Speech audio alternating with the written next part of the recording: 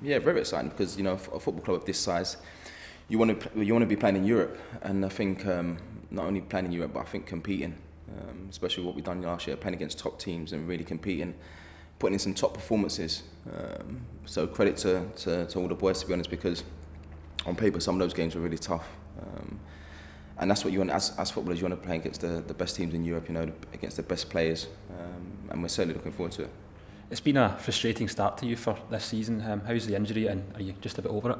Yeah, to be honest, it's one of those ones where obviously with the pandemic, it's sort of like something that we've never had to face before. It's such a long time not playing football, and I suppose you're sort of like you come back and you come back into pre-season and you're training at sort of intensity, which is completely something different to training on your own, and then you're going to pick up little niggles. Obviously, it's longer than I would have liked, but at the same time, I feel really strong now. I think maybe my body needed it.